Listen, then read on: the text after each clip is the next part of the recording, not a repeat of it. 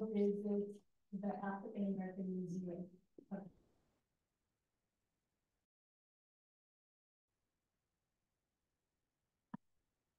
Calling the meeting to order at 6:07.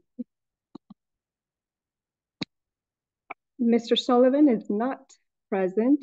Ms. Hupp is not present. I am here. Dr. Camby. Mrs. Dryden. Present. Dr. Ramirez. Present. Mrs. Peterson. Present. And Mrs. Torres. Is there a motion for the adoption of the agenda? I so move to adopt the agenda as presented. Is there a second? I will second. Any discussion? No discussion. All in favor? Aye. The motion carries. 3 in favor, 2 absent, no opposition. Moving on, do we have any public comments? None. And at this time, we will move on to closed session at about 6:08 and return at approximately 6:40. Do you think about 30 minutes? Okay, 6:30. All right.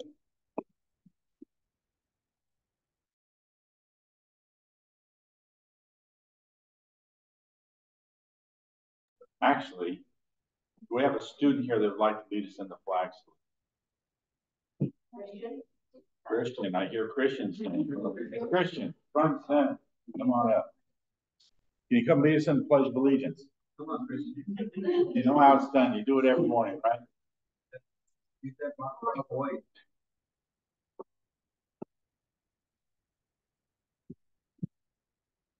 Please stand. Hand over your heart. I pledge allegiance to the flag of the United States of America and to the republic for which it stands, one nation, under God, indivisible, with liberty and justice for all.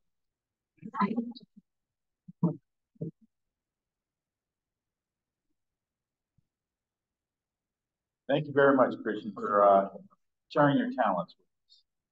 And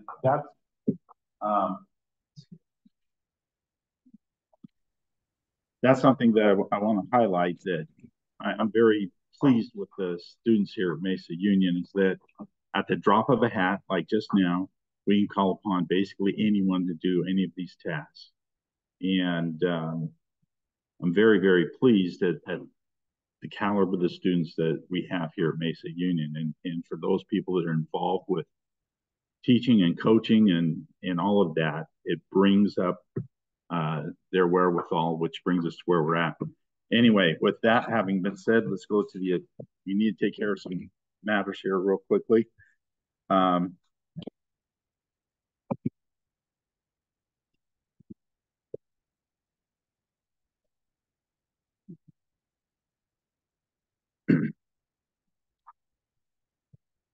Can I get a motion to adopt the minutes from our previous session? I so move to adopt the minutes from February 20th, 2024 meeting. I'll second the motion. Any comments or questions? Hearing none. All those in favor of adopting the minutes, say aye. Aye. Any opposed, say nay. Motion carries 4-0 in favor.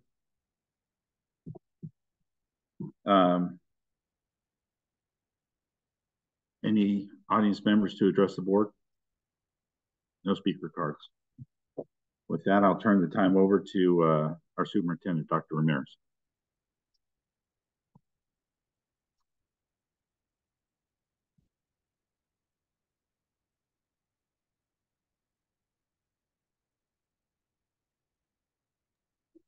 Well, good afternoon, good evening, everybody. Board of Trustees, pleasure to be here with you, and audience, thank you for being here. As really a big part of my superintendent's report this evening, it's really going to be a matter of celebrating the individuals that are here with us and trying to highlight their accomplishments because there are quite a few. So on my superintendent's report, we're going to start with Mesa Moments. There are 3 of our employees that I want to highlight, and hopefully we can begin there. So let me start with our library resource tech, substitute teacher, parent, cheerleader, general all around enthusiasm queen around here, Mrs. Casey Lutz.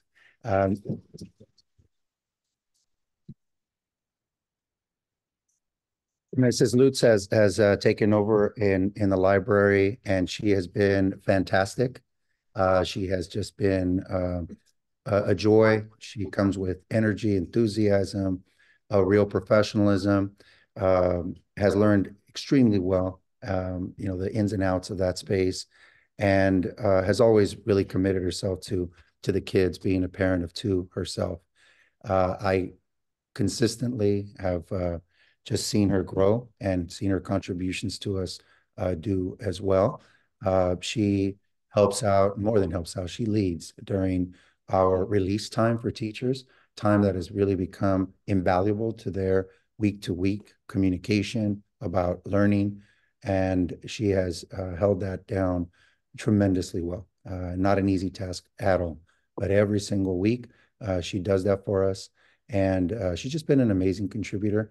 And of course, this entire year, but just over the years now.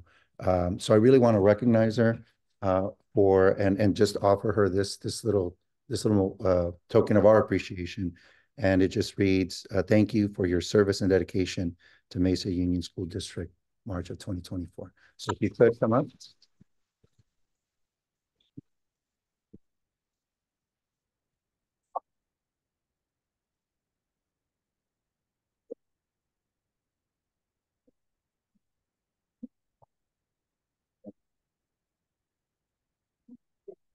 I think everybody wants to share. Thank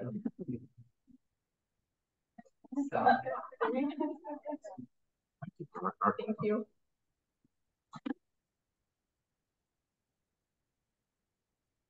Next, I'd like to highlight Mrs. Michelle Wagner, and Mrs. Wagner is here.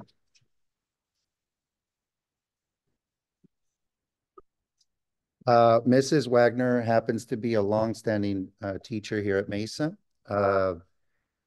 She is currently a teacher on special assignment, but has also this year jumped right into being a CJSF club sponsor. She has taken on, as part of her elective class or her MTSS class, service learning projects and a number of ways that have reached out into the community, where our kids now are out there representing us and representing causes that are important to them. And then, of course, most recently, she was our super quiz coach. That's not a new role for her. That's a role that she's taken on numerous years, and has held down those responsibilities with incredible enthusiasm, always thinking about kids, always trying to see their development and their growth, and just an incredible demeanor. And I always, whenever she comes to me with ideas, I'm always trying to get to yes, because they are ways of pushing our kids beyond the boundaries of school and really teaching them a little bit about what they not only don't know enough about, but what could be really intriguing for them. So I just appreciate her tremendously. I know we all do. So with that, I'd like to have Mrs. Wagner come up.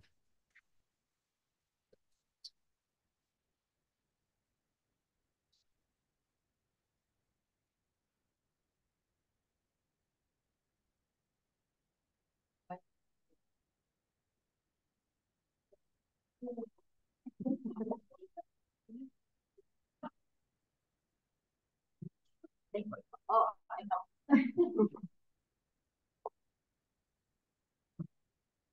And next we have Miss McKenna, Miss Treese McKenna. Where's Miss McKenna? So Miss McKenna, also a longstanding teacher here at Mesa Union, 8th grade teacher, ELA and social studies. But this year, and actually dating back to last year, she took on, I approached her about the possibility of supporting with mock trial. and she very gladly decided to do so.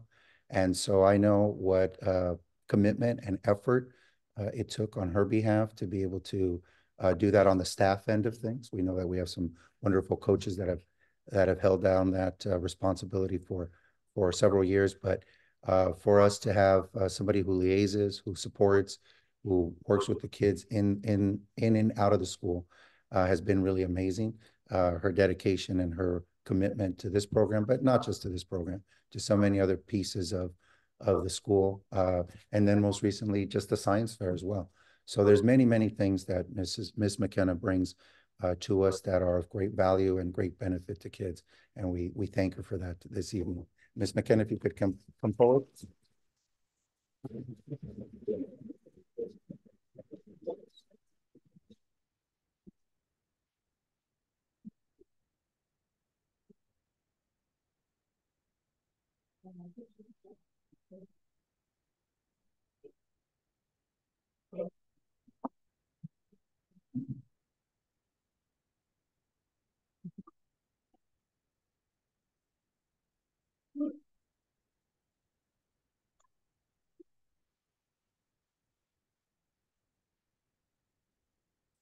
All right, and of course we have a packed house, and that's because we have a few other important individuals and teams to celebrate. So I'll move on to our girls basketball team, our sixth grade girls basketball team. If you could just please stand, coaches, if you could stand.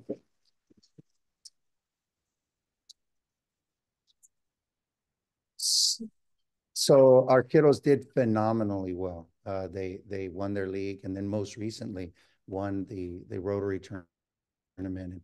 And in many instances, it wasn't even close. And a lot of that is just due to their hard work, their commitment. Thank you to our coaches, Mr. Palomares and Mr. Bean. If you could take a stand as well and be celebrated.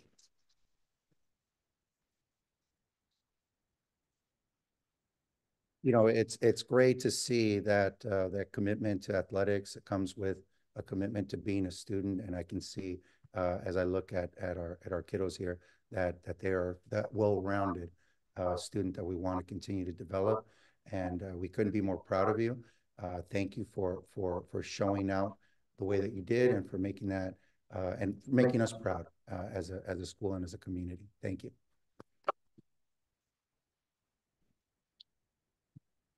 If we could have you up, and coaches included as well, and maybe with the picture.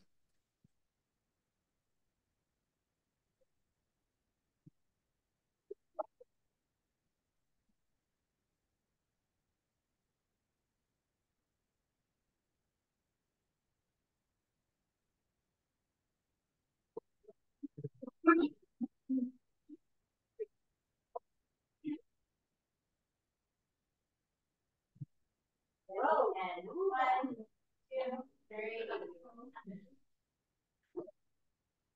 1, 2, 3.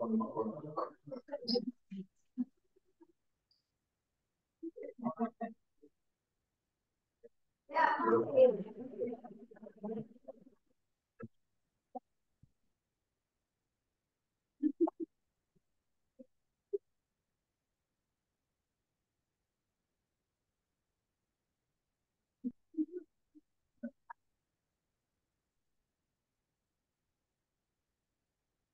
All right, and just to conclude our time, want to celebrate our Mesa Union mock trial team. The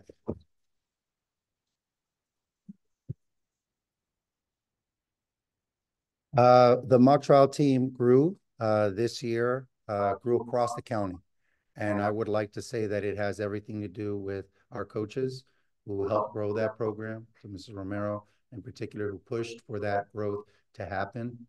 But we wound up in third place. Our kiddos wound up in third place, hard fought third place.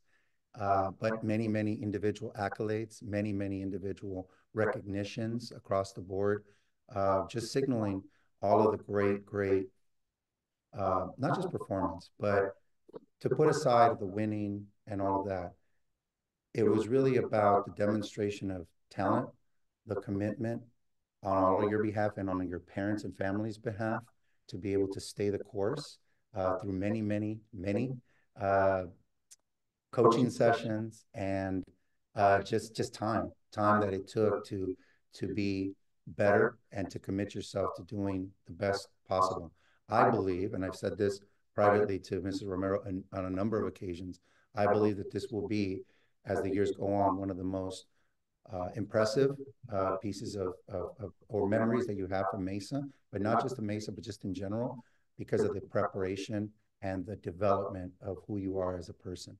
And that part is the part that I'm the most proud of in my role, is to see your growth, see your confidence, and see you just show out and represent us as well as you did and will continue to. So thank you, congratulations. Thank you to our coaches, Mrs. Vanarelli, and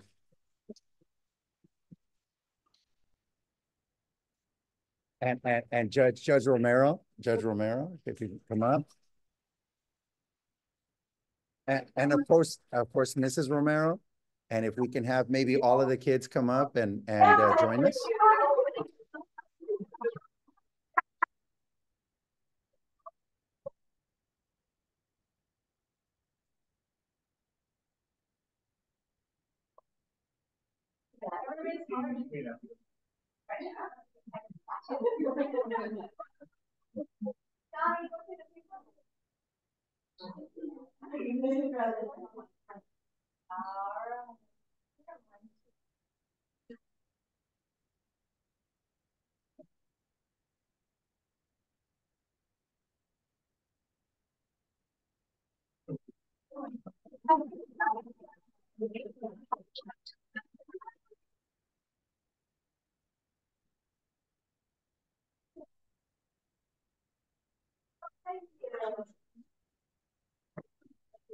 And thank you so much, parents, family members who take your kids back and forth, who stay with them late at night, who just continue to encourage them when they maybe don't want to follow through on things.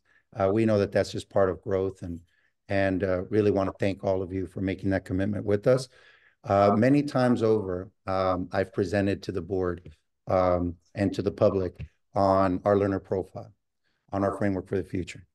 And, we're very proud of that. We're making goals and gains toward making sure that every one of our kids represents those competencies. But I think just in the group that I see here this evening, we see what that can look like. And I'm really glad, and more than anything else, I'm very encouraged by your continued growth and what that'll mean for us and for you and for your families, not just this year or next, but well into the future.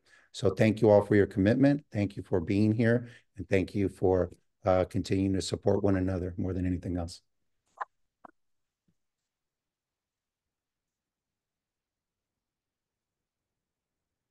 And of course, I always say this, you're more than glad to stay here for the remaining part of the meeting. But if you can't, it's okay. Thank you.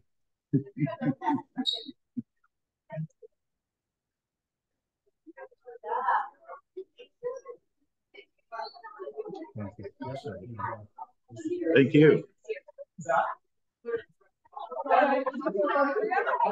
Just like that, they're gonna get involved. Yeah. So much. And then I'm like,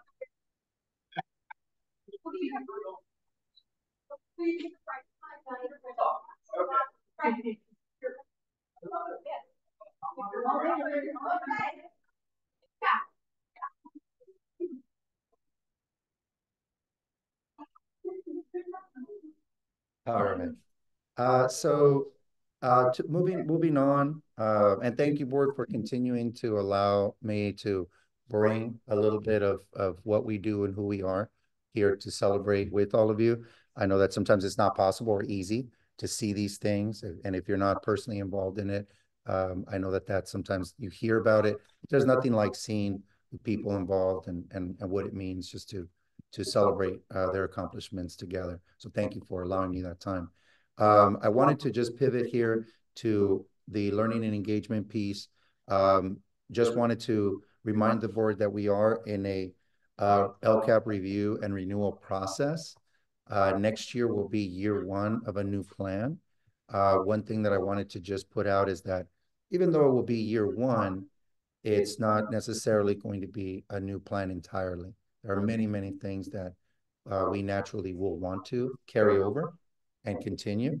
If for no other reason other than the fact that it's been either too short of spell to be able to pivot entirely, or these are oftentimes things that have worked that we want to continue to see work for more students.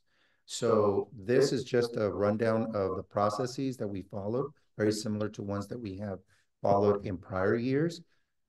We have our parent advisory committee that's forming. Those dates will be Thursday, April 25th, Wednesday, May 8th, and Thursday, May 23rd. We have our youth truth survey, which is out now, and will run through the 22nd of March. That's for students in grades 3 through 5 and 5 through 8. The elementary band is somewhat new. It's only been around for a year, so we're hoping to see where we are from last year. And then our middle school student focus group continues to be part of what we do. Just a couple of weeks ago, a smaller subset of that group came out and actually presented to staff. They actually talked directly to staff, and that was really impressive. I can't represent to you how impressed I was with their honesty, with their candor, with the way in which they engaged with our staff and gave them information in a way that young people tend to do, in a very honest and forthright manner. So I just wanted to review some of the steps that we'll be undertaking in the coming weeks and months in order to launch a renewal of the LCAP. Moving into facilities, I wanted to just make mention, give an update. You'll see a board resolution continue in this month. I'm sorry, in this agenda for this month. We are waiting to have, we should be receiving any day now, the driller specifications for the well. Preemptively, we've received a list of 9 drilling contractors from our geologists. And that preliminary list was compiled by their understanding of the local geography and local drillers that have that level of expertise and familiarity with this basin. The other thing that I wanted to mention is it was in many ways cross-referenced from a list that I received back in the fall, right around July of 2020, June, July of 2023. In my conversations with not with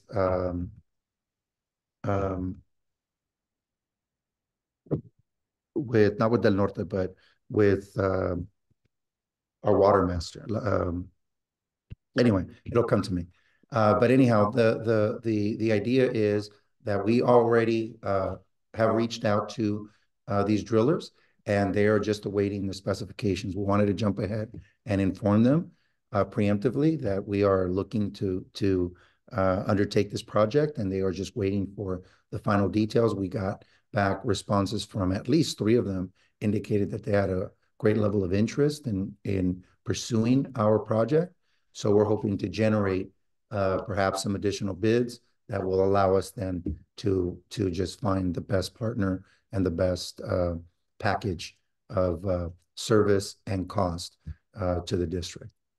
So next, I just wanted to review attendance. We continue to stay somewhat steady. Our goal continues to be 95. This month of February, we're just under that. You'll see there that we've certainly bounced back better January and February, certainly in relation to December. But this continues to be a focal point for us, and we continue to make that a priority. And just to conclude, here's a list of a few of our upcoming events. We have our science fair tomorrow. That'll be a full day affair. Our PFO Jogathon will be on Friday. The VCOE Science Fair is going to be on the 22nd. Last count, we had 42 students in 6th, 7th, and 8th grade. Customarily is 7th and 8th, but this year we have the inclusion of a couple of 6th graders.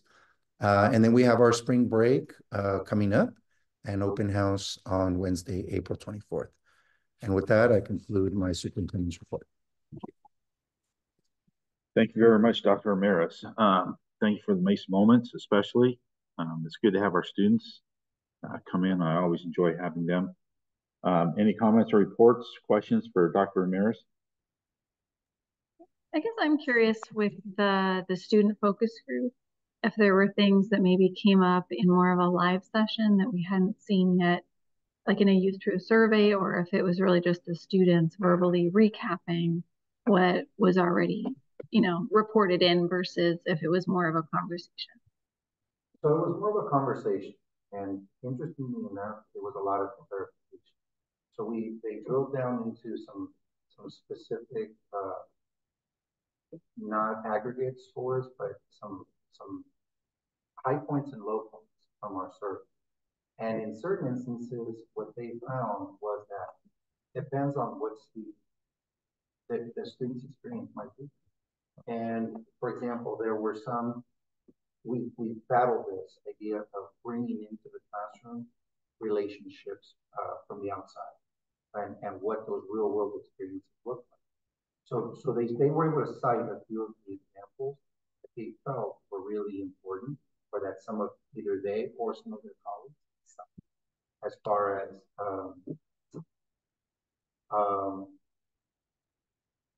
as what they felt learning was most, or how it was most relevant.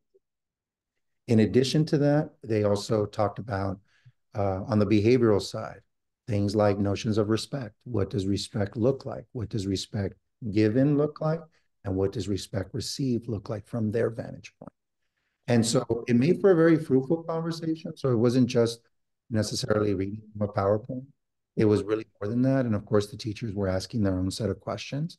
In some instances, it was good because, we have teachers across the grade spectrum, and it was good for the lower grade to hear from kids that they themselves had taught over the years. And now they're 7th and 8th graders ready to move on. And they came with a lot of just presence and very, very mature for especially for the audience. And so there were some very specific points that teachers needed further clarification or further information. And I think they did a really nice job of doing that. Anything else? Hearing none, we'll move on to board members' reports and communications. Is there any correspondence? No correspondence, but I meant to have a couple lapel pins that I want to give to the board members. And Dr. Ramirez, Ms. Peterson, and Ms. Torres. These are not from 2024. Yeah. Updated. And Do all the students that participate get one? they do. Thank They you, do. Sarah. And so that one is, I'll tell you a little bit about this one. Last year, her name is Ella Oshoa. She drew the sketch. She's somewhere from the county. She won at the county level. She moved on to the state.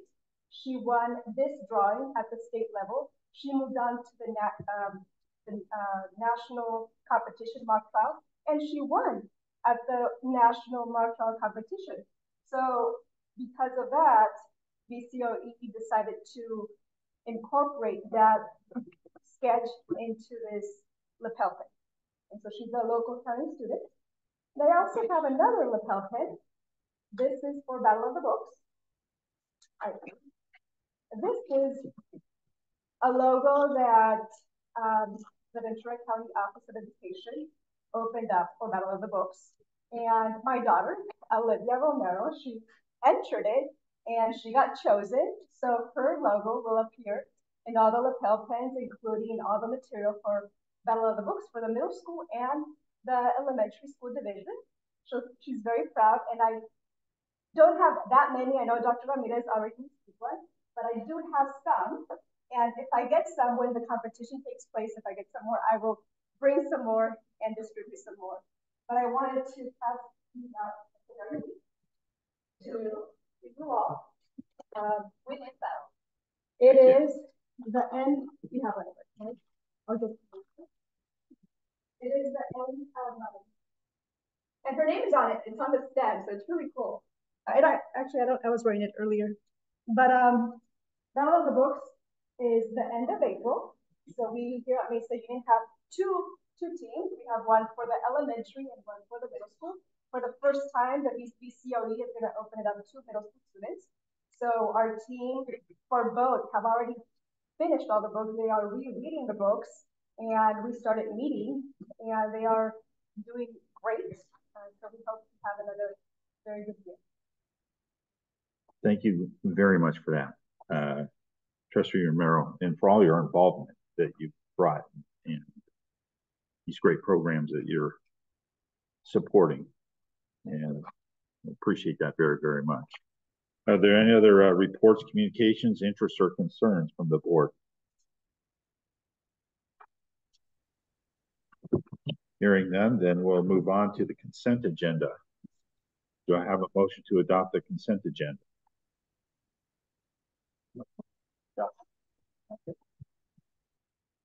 I will second. Any comments, questions, or items to be discussed?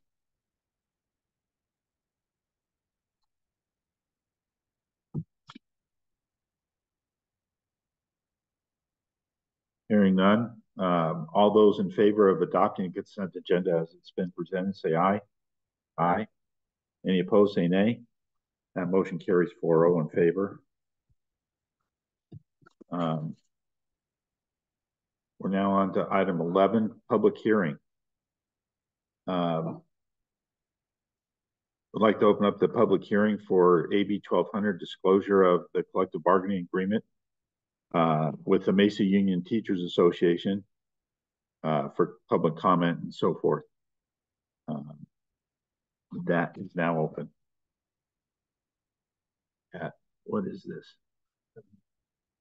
7:18. Any comments from the board or any other public member? Public has left us. Hearing none, we'll close that hearing at 7:19. And we have a public hearing for the tentative collective bargaining agreement with the Mesa Union Teachers Association. And we'll open that public hearing at 7:19.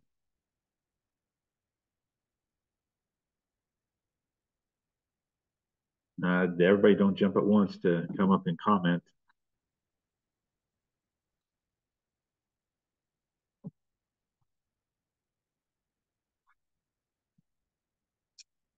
And with no comment, we'll close this public hearing at 7:20.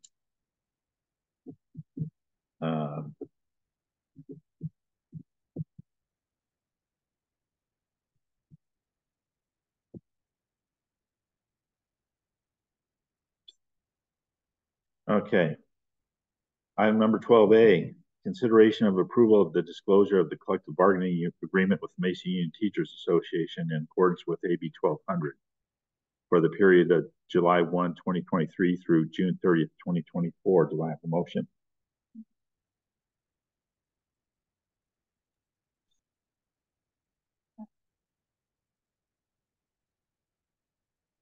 The agreement.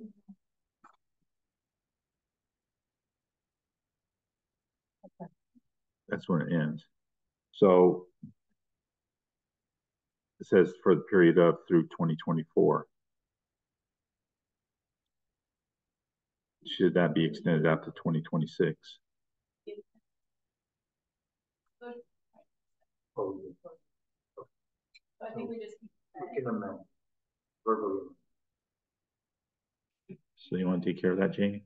So I move to consider the approval disclosure of collective bargaining agreement with Mesa Union Teachers Association in accordance with AB 1200, AB 27546 for the period of July 1, 2023 through June 30th, 2026. Is there a second? motion. Any discussion? Other than the correction of the date? All those in favor of approving this disclosure, say aye. Aye. Any opposed, say nay. Motion carries 4-0 in favor. Consideration and approval of the tentative bargaining agreement with Mason Union District Teachers Association for the period of July 1, 2023 through June 30th. Is that also 2026? No? That's, pardon me, 2025? Do I have a motion for that?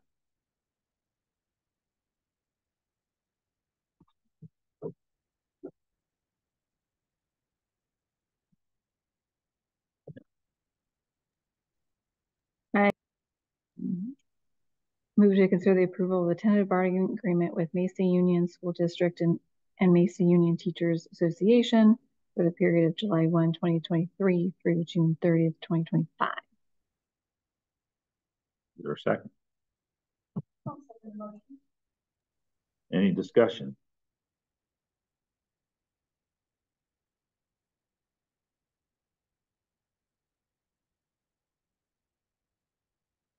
Hearing none. All those in favor of approving this tentative bargaining agreement between Mason School District and MUTA for the periods of July 1, 2023 through June 30th, 2025, say aye. Aye. Aye. Any opposed, say nay. That motion carries 4-0 in favor. Item C, consideration of the adoption of the second interim report ending July 31st, 2024. Do I have a motion?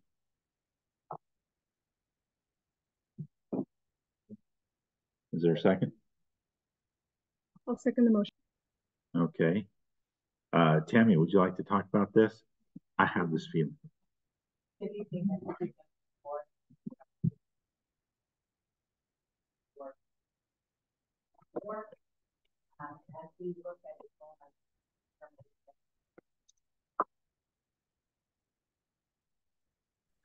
As we look at enrollment numbers, you'll notice that there's a slight difference from first interim to second interim. These are certified CalPADS numbers. So we have 567 students enrolled as of fall census in 23-24. And we have revised our enrollment projections upwards based upon some interdistrict transfers that the district has received. So those have been reflected within this interim. So we're anticipating 585 students in 24-25. And then in 25-26, as some cohorts age out, we're anticipating those numbers to drop to 569. And those will be continually reviewed and as we move towards adopted budget in June. When we look at our projected ADA, you'll notice that even though the number of students haven't changed significantly, the enrollment percentages have. We were very conservative as we approached adopted budget based upon the last 2 years attendance rates. And so we had revised those downwards for the adopted budget. At first interim, based upon the current information that we had, we did revise those upwards to about 94%. And I'm pleased to present that as of P1, we're more towards a 25% or a 95% rate. And so that's why you're seeing those increases year over year. And then again in 24-25 and 25-26, those have been revised to reflect our current enrollment projections. When we look at our unduplicated pupil count, it's gone up slightly just because of fall census, as well as having additional data about some of the students that are enrolled in the county programs. So that number is now projected to be 39.63%, and that is certified as of fall 1. So we anticipate that will carry that through the end of the year. In 24-25, based upon current numbers, that will go up to 40.96% because it is a 3-year rolling average, and then up to 41.22%. That's really good news for the district because as we see declining COLAs in our future, having an increase in unduplicated pupil count really helps drive those funds. That supplemental piece is very, very helpful in calculating LCFF. When we looked at our cost of living adjustments, this year we're funded with an 8.22% COLA. January budget proposal did not bring good news as it relates to COLA. It's dropped to 0.76%.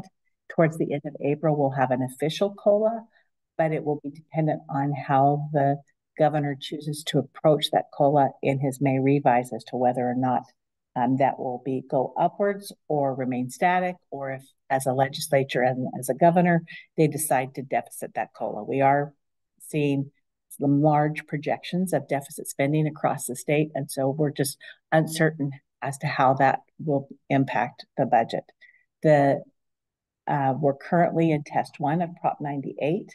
The governor's working diligently to keep us in test 1 because it's a much more defined percentage across the board, and he wants to protect other parts of the budget. But if we do move to a test 2 or test 3, then education does get a larger portion. But as we know, as history sometimes repeats itself in 07, 08, that didn't really matter.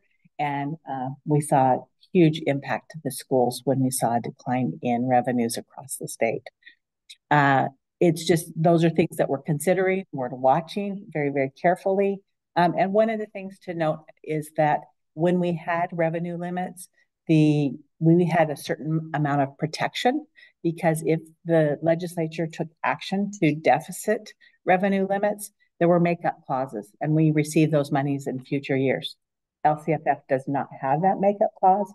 So myself, fellow CBOs, CSBA, HASBO, advocacy groups up and down the state are really advocating that we receive that full, whatever COLA is, that we receive that COLA rather than seeing it be deficited. Because we do know that those build year over year, so it's to our benefit to see those COLAs fully funded. When we look at our LCFF revenue, it's up slightly to $6,405,000. And again, part of that is the supplemental concentration piece. And then we did recognize a student that is enrolled in the county program. And so we have more definitive information as far as their ADA.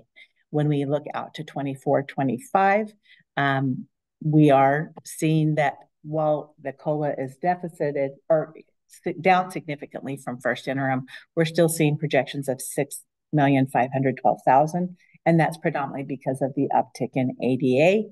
And then in 25-26, projected revenues of $6,693,000. So as a whole, we're seeing slightly more revenues this year for LCFF, slightly more in 24-25, and even more, or even a significant, or not a significant, but a slight increase in 25-26.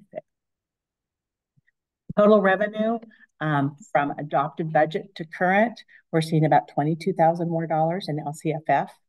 Federal revenue, we're seeing about $34,000 more dollars. That relates to some changes in Title I, mental health monies, special ed monies. We saw an increase.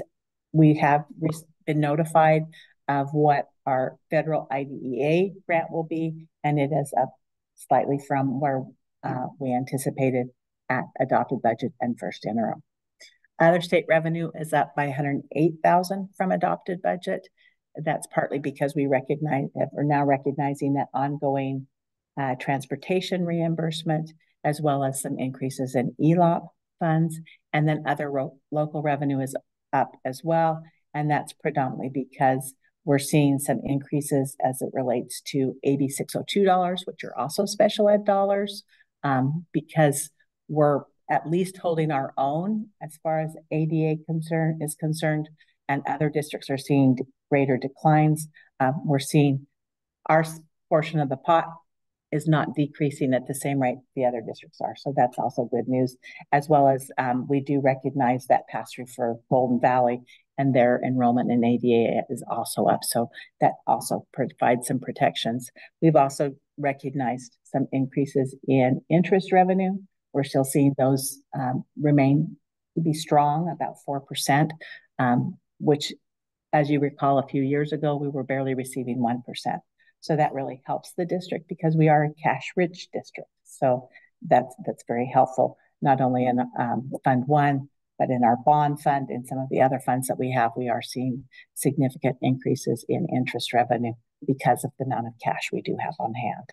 And so that's also protection, because if the legislature chose to fully fund COLA, but potentially move back to deferrals, as we've seen historically, we would be in a good position to be able to weather that, because we are able to potentially move funds from other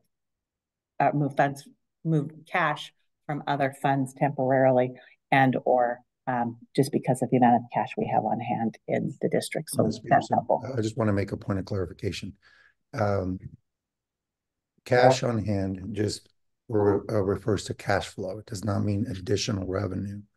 It's just how those apportionments land in our existing accounts. So for anybody that might be listening to this, it has to do with how cash comes in on hand to pay for our debts or our existing costs, whether it's staffing, service costs, whatever the case might be. So I just want to make that clear, because I don't want things to be misconstrued. And there are some one-time funds that are restricted that we have planned to spend over the next 2 or 3 years as well. But the state did opt to distribute that cash up front. So that's also another benefit to the district, because we're planning to spend those over the next 3 to 4 years. And so that also creates some cushion as well.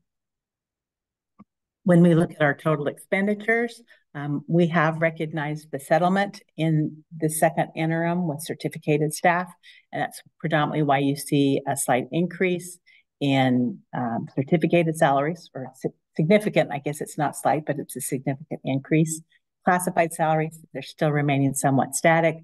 We will recognize their settlement when we do the May revise and as with estimated actuals, but we will be bringing those documents to the board in April.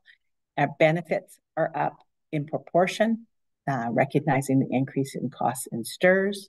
And then books and supplies are up slightly from adopted budget and first interim. Those are just natural occurrences as we begin the year. We have anticipated budgeted amounts, and then we also have some placeholders within the budget as we look to Title I and some of our other funds. We do just put them as a placeholder in books and supplies, and then as those are expended, we move those to the appropriate object code.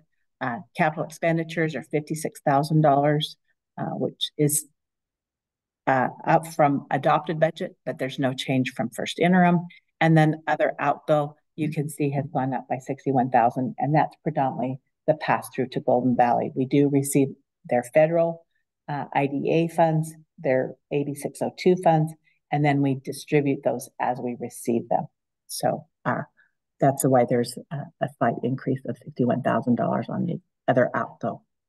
When we look to our multi-year projections, we're anticipating about $6.35 million in the current year, $6.4 million in 24-25, and $6.56 million in 25-26.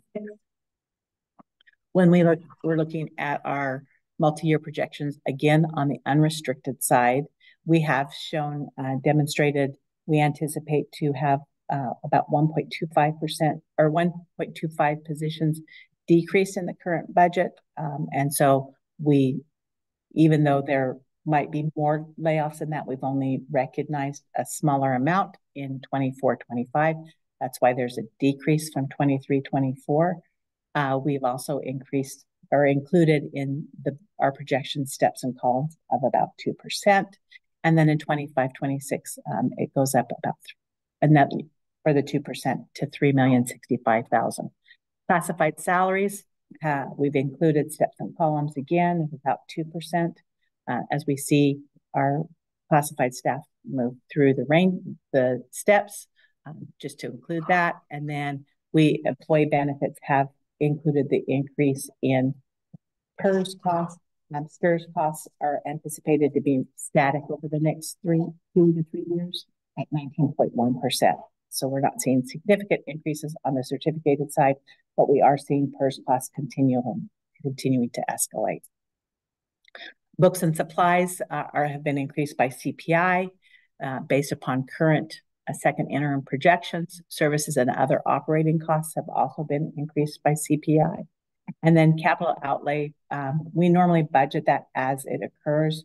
So we have not included any anticipated expenditures for capital expenditures in 24-25 or 25-26. And then other outgo, it's a transfer of indirect costs that remains somewhat static just because our categorical monies remain somewhat static and our percentage remains somewhat static. So in the current year, we're projecting $6.6 million in unrestricted expenditures that will drop in 24-25 to 6.45 million, and then back up in 25-26 to 6,594,000. As we look to our reserves, we're anticipating our unrestricted ending fund balance to be about $1,253,000. Of that, $462,000 is set aside for our reserve for economic uncertainties, leaving us with which equates to about a 13.55% reserve. In 24-25, it's at 13.47, and in 25-26, it's at 12.95%. But remember, this does not include the settlement with MUDA or with MUST. So those numbers will change as we move into estimated actuals and adopted budget for next year. As we look to our other funds, we're anticipating an ending fund balance in Fund 13 of about $417,000, in deferred maintenance, an ending fund balance of about $728,000. In our pupil transportation fund, we have recognized our portion of the bus expenditure. So that's $72,000. And then special reserve fund for technology, we have $56,000, and for equipment, $12,000. And then in our bond and building fund, as I mentioned, we're seeing $98,000 in interest revenue. So we're anticipating an ending fund balance of almost 3.5 million. And then capital facilities developer fees, $109,000. We still have those monies in Fund 35 that we can move most likely to like a deferred maintenance fund or even to our building fund, $59,000. And then in our bond interest funds, we have a little over $1 million, but those are restricted for debt service on the bonds. So that concludes my presentation. Are there any questions? I have one. In your projections going forward, does that include anything with, is that just current staffing that you're budgeting on, or does that involve PARS? And how would that I have not included the retirement incentive in my considerations, just the one retirement that we are aware of, okay, that we're projecting. All right, thank you.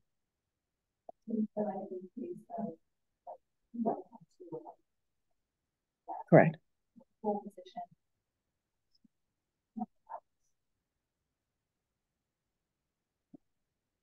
Okay. Any other questions or comments?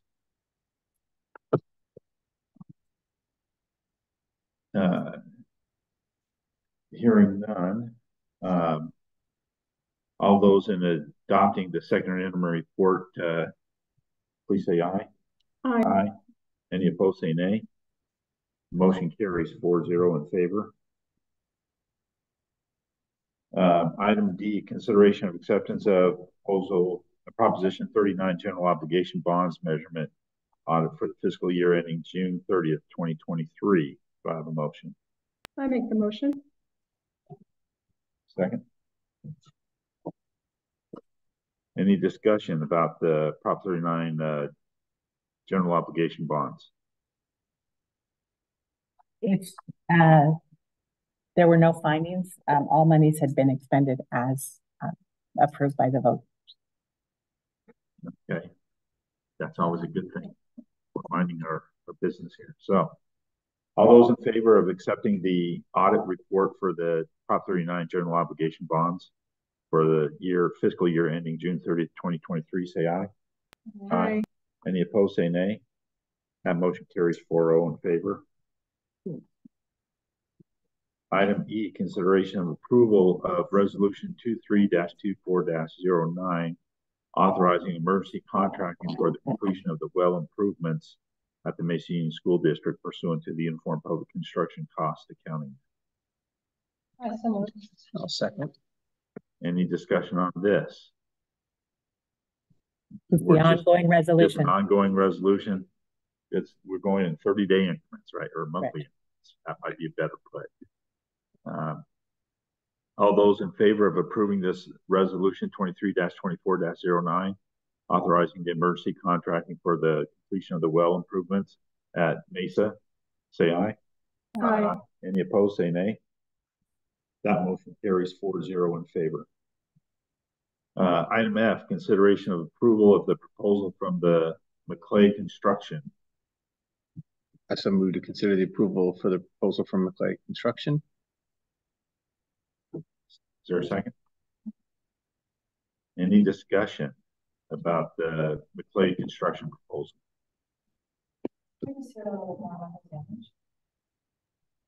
Yes, so the proposal encompasses installation of it would be either 3 or 4 rain diverters, depending on the size, over in the district office building. And all of those doorways have a flat roof a flat facade where any kind of water at any angle tends to come in, typically under or through the doorway. We've done this small work in the building immediately across in building A with a similar setup. And it's been very successful in doing its purpose, which is pushing water away from the entry point. The other one, the bigger expenditure, is for a doorway that unfortunately has now failed. And we've done also with McClay in the past a very similar kind of setup where it looks very, very, it's fire retardant, and it's intended to really fortify that doorway. It's the one that is on the back side of the building where the sheds are next to the field area. And unfortunately, that door is in pretty bad shape and in need of replacement. Okay, any questions, comments, concerns? I guess I just want to make sure that we accept that. So it's not just the door. Yes, the entire door frame will be replaced, and it will be replaced with a door and frame almost identical to the one that's 2 feet away. Is your question with regards to what if they open it up and find any surprises? Because this is the district office, right? It's on the back side of that building, correct? Yeah, which is a very old building. It is. I don't suspect that. He already came on site twice to take a look at it, measurements, take a look, and I don't predict that there's going to be any issue. The way that this particular contractor works, very, very professional, takes great care to not go outside of the scope of what's been allowed or what's been agreed upon. And he's done exceptional work for us. He actually created each one of our custodial closets. He completely revamped at least 2 of those. So we've done work with him before, and the work has always been very exceptional at a very competitive price. Did that answer your question? Any further comments, questions, or discussion? Hearing none. All those in favor of approving the proposal from McClay Construction, say aye. Aye. Aye. Any opposed, say nay. That motion carries 4-0 in favor. Item G, consideration of approval of the quote from Ventura County Office of Education for VoIP phone system replacement. Do I have a motion?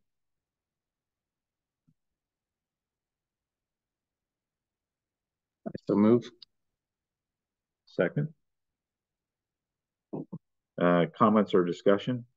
Dr. Ramirez, you probably Yes, want to talk to this. so this project is one that has been on our radar for quite some time.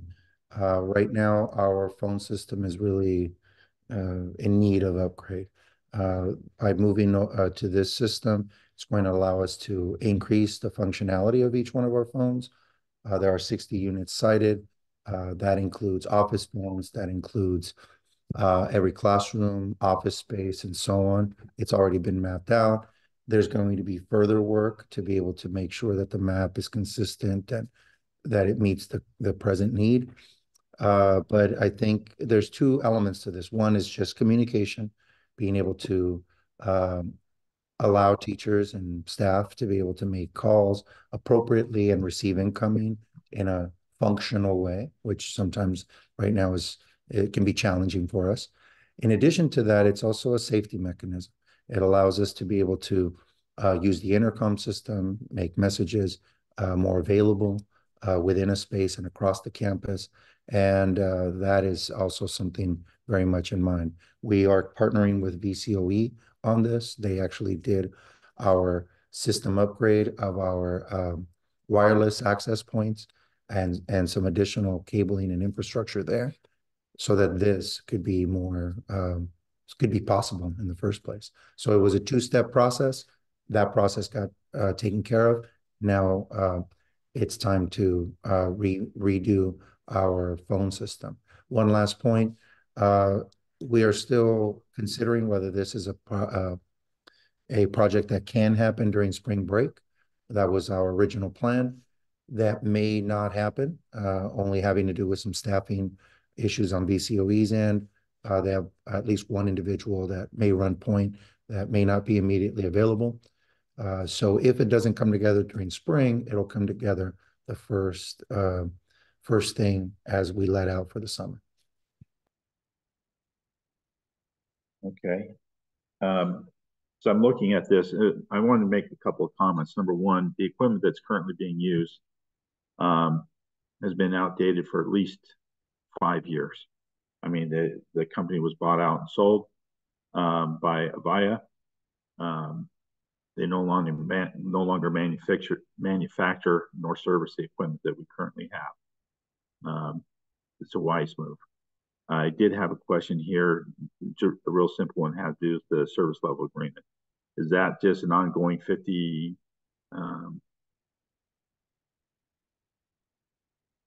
What then it says, is that just $500 per unit, or, you know, I'm trying to understand that service level agreement addendum, 2021 through 2022 school year. So increase the annual service agreement to $56,500 per year, effective 24-25.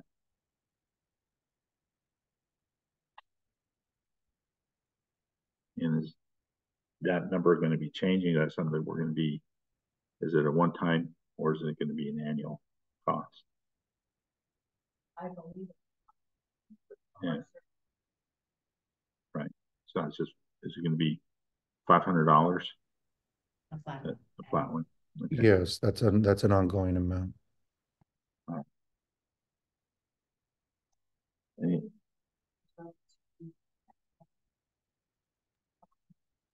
That was what it was. That's what it's projected to be. The challenge that I'm anticipating is we may see some unpredictable changes come up. Interestingly enough, there was almost no downtime, literally no downtime, when the wireless access points were turned over. So if that project or this project bears any resemblance to that project, we should be up and running. But it's always a little bit of I always have a worry whenever there is work happening of this sort during the school year, because there's less wiggle room to be able to continue that. And again, with the staffing, unpredictable kind of scenario took place here, which I was informed about approximately a month ago. We may wind up pushing that back just to make sure that everything goes well. We can make our way through the school year. That's not a concern. The units that Mr. Sullivan is identifying, we've had to go third party to try to locate those and swap them out. And we've been okay at doing that. But it's just it's at this point, it's a temporary solution. And this is the overhaul that's needed. So I will certainly inform the board which direction we head, but more likely than not, I think it's going to have to delay until the summer. Along those lines, is there any sort of training that comes with these? Because you're going to have new instruments and they're going to be different. They're not going to look the same that they've been for the last 20 years.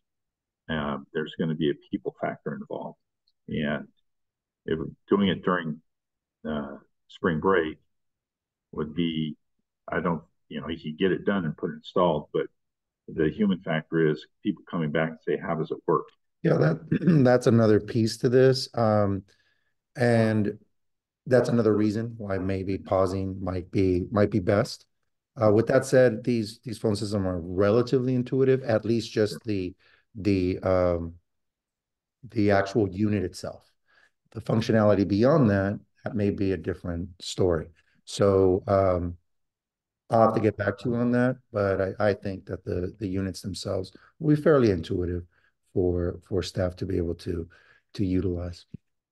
So,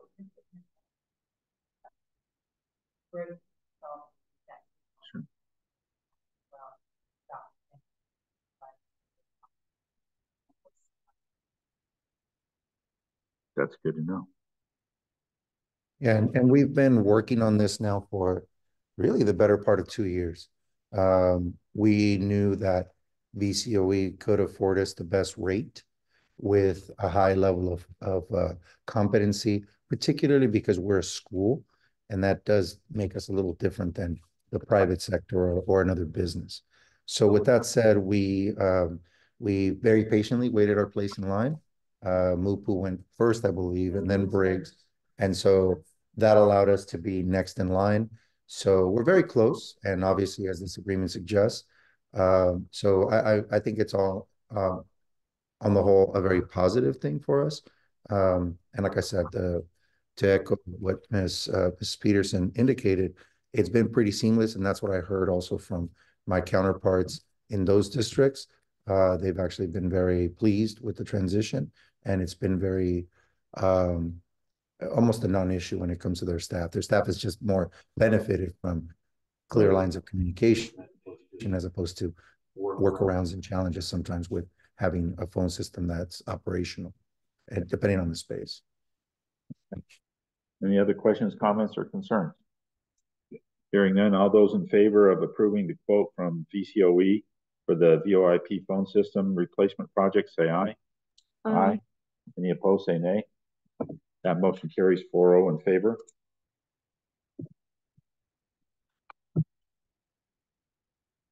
Item H, consideration of approval of the 2024-2025 academic calendar. Do I have a motion? Make a motion. In a second. Discussion. Thank you, Mr. Sullivan. One of the things that I wanted to just point out, a couple of things. The calendar in terms of the start and end times is very similar. The breaks are very similar on the whole to what we experienced this year.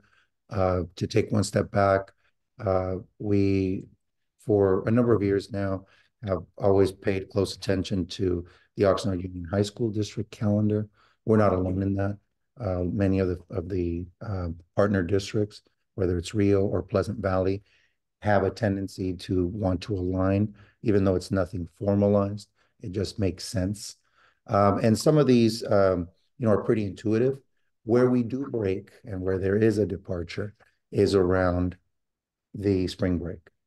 And I went back and forth on this matter. We did put out a survey. The board received those survey results from both staff and families. I'd like to offer up two things. One, I'd like to be able to, as we talk about next year's or next iterations calendar, to bring this item back in the fall, because I think it's really a benefit to us to have a conversation well in advance of a calendar for the subsequent year. The other thing that I'll say about this particular calendar, and having lived it now several years moving forward, the spring becomes a very challenging time for many of our families. There is a segment, it's not a majority, but it's a sizable segment of our families that have children or that they themselves are impacted by being in both calendars. And the misalignment that we currently experience is one that I have increasingly heard. It's one I've increasingly felt, but we're going to put me aside. I think more so it's an acknowledgement that wherever possible and wherever it makes sense, that we should align. And it's not for the sake of alignment. It's about the challenges and hardships that families then go through. Some better equipped at handling that than others around extended breaks. So I'd like to have a further discussion on that in the future, but I want to make just two more points on this and then open it up for any questions. One is that that misalignment has also consequences when it comes to our attendance rates, because inadvertently, we may be putting parents and families in a position of having to make some challenging choices. There's part of that we see, and there's, of course, the part that we don't during that 2-week break. And along that same lines, it's an extended period of time at a time where it's very late in the year, and regrouping and coming back from that can be a little bit more challenging than one gives credit. A 2-week break, and then next year heading, I believe it's 5 or 6 weeks before we start CASP, is something to definitely consider. And so there are a number of factors that I think we definitely need to revisit. I've been hesitant to move away from practices that the community finds very appealing, but I think we may have to revisit this beyond this year in a different and more comprehensive way. Well, my biggest concern is Ms. Peterson was going through the audit or the interim report, and the budgeting process, and having been through this entire process with children and having them between multiple school districts and trying to get them all aligned, has been my experience that the younger the student is, the more prone that they be taken from school in order to accommodate the older students. That's what I found. And so as she was doing her budget projections, my thoughts are, how do we increase our P2 attendance? And this falls within that realm. And how do we keep things so that families, and it's not just families of our students, but we also, and there's board members here that are going to be falling into that. We also have staff members that fall into that category, and how that's going to impact their lives. And so I would like to see research done about how it impacts. I appreciate the survey, but also what's the actual numbers as far as attendance and how that's been impacted over the past several years, and what can we project going forward, where we're aligned and where we're not aligned, be it at Thanksgiving time, during the Christmas break, or during spring break. Yeah, if I could just respond, that is something that I wasn't able to compile entirely for this meeting, but we are looking at the last 3 years of February data, for example, where that break occurs and whether other holidays are already built in. It's the President's Day holiday and when it's observed. And again, where other districts have already moved forward with a different calendar model. We aren't necessarily as impacted ourselves in April and into May, but certainly the Oxnard Union would be, even though it's a smaller population of students. So I do want to take a good comprehensive look at it. I also am very much respectful of the majority, but in this instance, there's a sizable minority that I think is being put out in a way that we could change. So I will be compiling more information. I will be looking at attendance as one data set that's objective and independent of opinion. It's just facts, and it's just what it is over the past 3 years. And so with attendance being a focal point, I think it bears a good, close examination. You mentioned CASP testing. When would that take place? This year and in 2025? So we'd be looking at, we tend to push out as far as we can. By statute, we can go all the way out into June, but we obviously don't want to go that far. So we tend to focus our energy over the last 2 weeks of May. And that allows us a little bit of time before the end of the school year to capture any students that may have missed the section. And it also allows us to space out the sections a little bit more fairly. So we've found that about a 2-week testing period is appropriate for us in order to get ourselves squared away. But it really does go into the last 2 weeks of May and into the first week of June.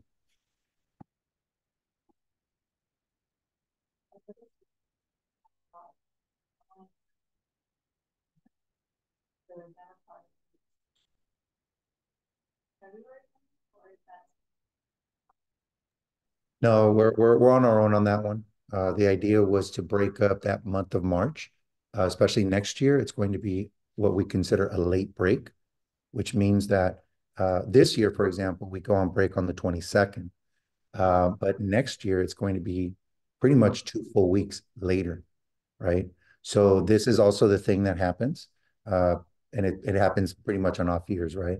Odds and evens almost.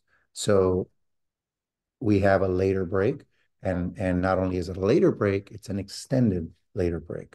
So that is, from a learning perspective, a concern that I've shared, and that I will continue to discuss with staff, because at the core of it, what we want to do is have a calendar that makes sense for learning patterns. We don't want to shortchange ourselves, but we also don't want to leave blocks of time or increments of time that don't make sense either. But to come back to your question, Mrs. Dryden, that one is pretty much a way of spacing out the times a bit, and there was no simple way or best way of putting it in February in a way that made any sense. It would have really blocked off those weeks and made them three-day weeks or 4-day weeks in ways that just did not make sense for us. So the staff did have input on this, certificated staff in particular. And I think this landed in a bit of a better place given the setup. Yeah, so yes, we have staff development. Careful now, because some of us will be here. But that was something that was also very well received. It was a suggestion that was offered up by the board. Makes all the sense in the world.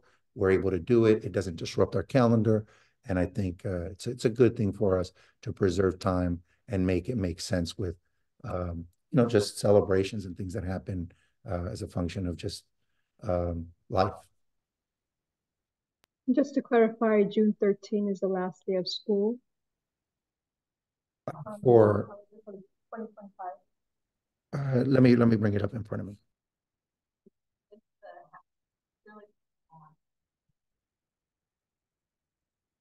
The first day of school has a green box, but the last day just says early dismissal, and then June 16, a holiday break.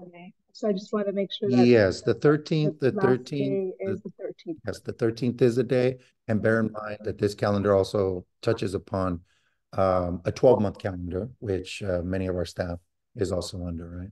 We do have 12-month staff. So that is an observance of Juneteenth, which is a federal holiday.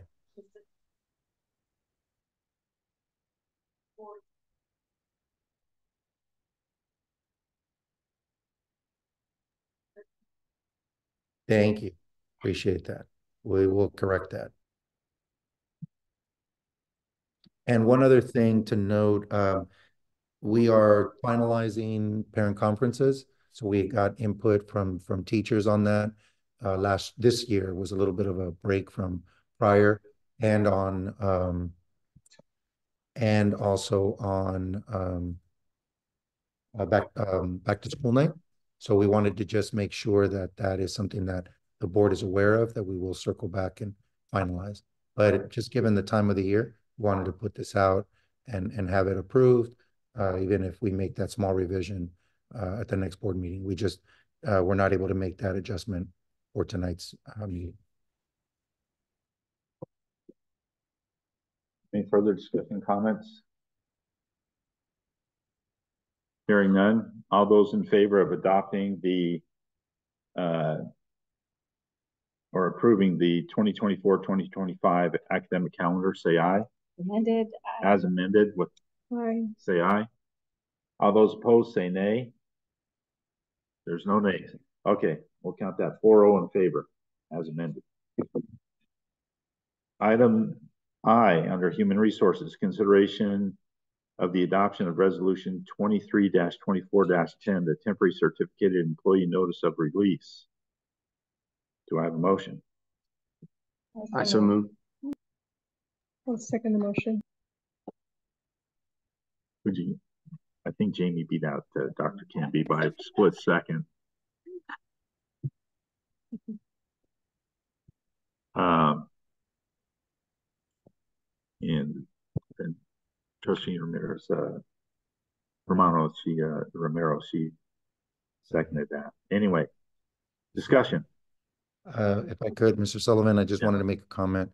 Obviously, with this action, the board would be releasing temporary assignments as well as releasing permanent employees from an assignment other than what would be considered a traditional 100% position.